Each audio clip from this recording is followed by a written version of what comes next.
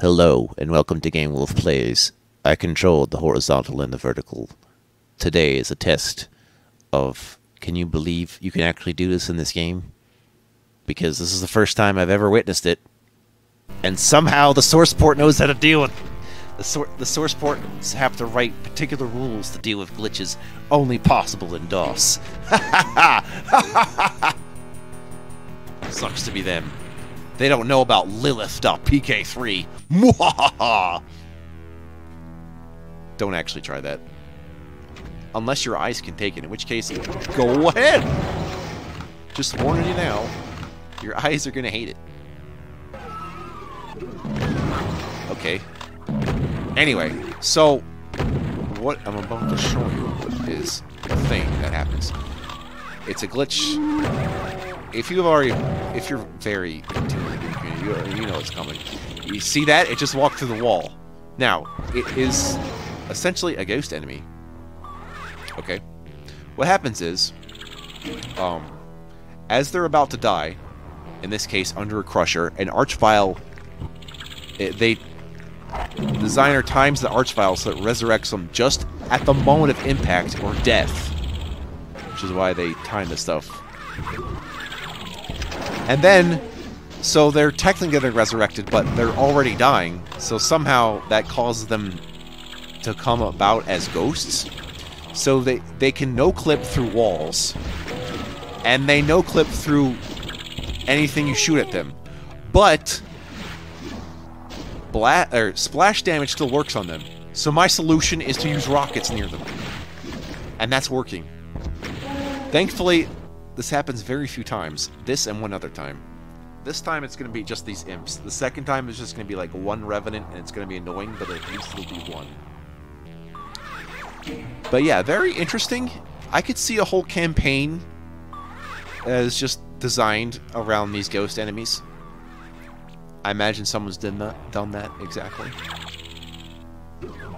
I know there's a campaign about archvile jumping, which is to make the archvile basically boost you into the air by blasting with fire and going up places you couldn't otherwise. It's like, technically makes you jump. It's like, you bastard. You magnificent bastard. That's technically jumping. You win. Yeah. I don't know why they're doing this kind of crap on the spaceship, however. That's anyone's guess. But yeah, it's freaky. Because in the source ports, they just show them as, you know, you can tell they're intangible because they make them that way. But in DOS, you see, they don't seem like that way. But when you see them walk through the walls, you actually, you know what that reminds me of? There's just one episode of Star Trek Next Generation where Geordi and, what was it, Ensign Ro, I believe. So Geordi LaForge and Ensign Ro, they stumble upon this device or whatever. I forget the context of how it was done, but it involves some Romulan bullshit. I do know that. And so usually Romulans use these cloaking devices and stuff, right? And there's like kind of an embargo on the Federation doing that for reasons. So, whatever.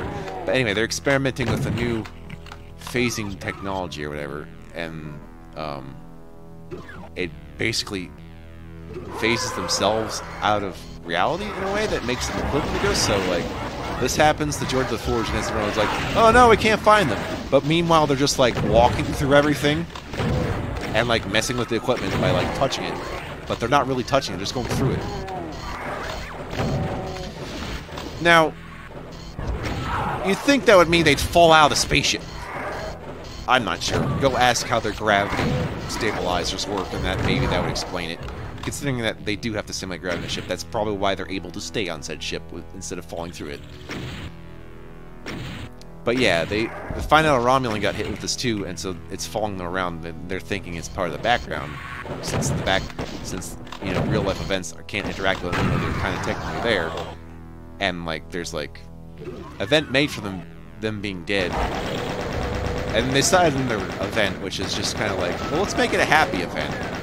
And so they just do this little, like, it's like what you do at, like, a wedding, except they do it for a funeral. So they just have, like, food and music and, you know, think about the good times they had with their friends. Thinking that they're dead, which they're not. Anyway, that just reminded me of that, with these guys walking through the walls the way they do, in a sense in which they think we're dead, but they're not. Not technically ghosts, basically. What a good thing I just remembered. More impressively is how much I can remember from a single episode. I'm not so good at remembering lines, but I'm really great at remembering, like, what I'd call a synopsis. Yeah, I think I could make a synopsis of these things and do all right.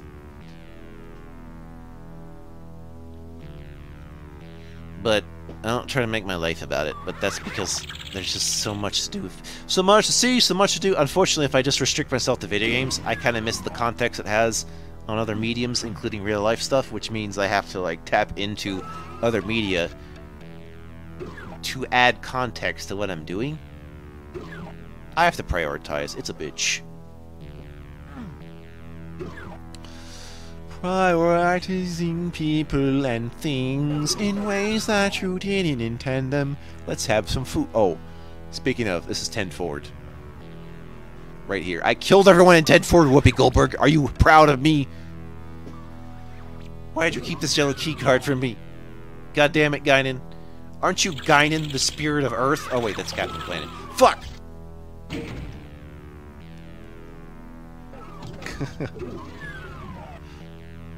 The power is mine!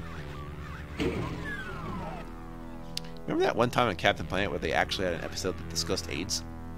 I remember it. That was the first time I ever heard about AIDS. Seriously. What a way to learn about that, too. The thing is, I don't know if I ever talked to anybody about that after the fact until, like, you know, years later. Because what was I going to say? I didn't, like, I was a kid. I didn't know what this meant. Like, I figured it was disease, obviously. But I didn't understand the controversy because of my age. Now it is extremely clear to me. But, wow. Old shit. What do you think? I think Captain Planet needs a reboot. What do you think it'd be like now?